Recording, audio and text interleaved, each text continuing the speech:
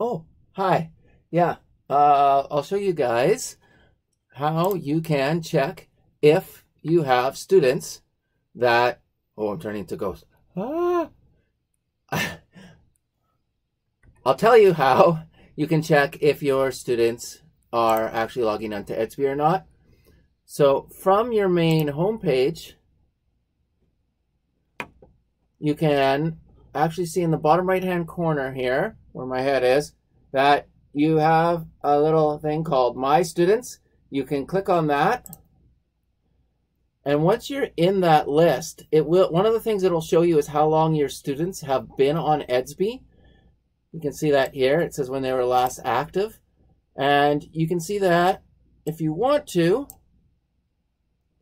if you're on a really non-laggy computer, then I envy you. But if you want to, you can click here on last active. You can actually sort by last active. So the first time that you click it, it will have the most recently active. But then if you click it a second time, it will show you who is probably never logged on. So here we go.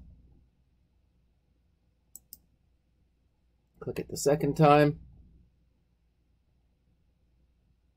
And wait, there you go. So we can see students who have never logged on, and those are probably the students whose parents you would want to be in touch with. And that's how you do it.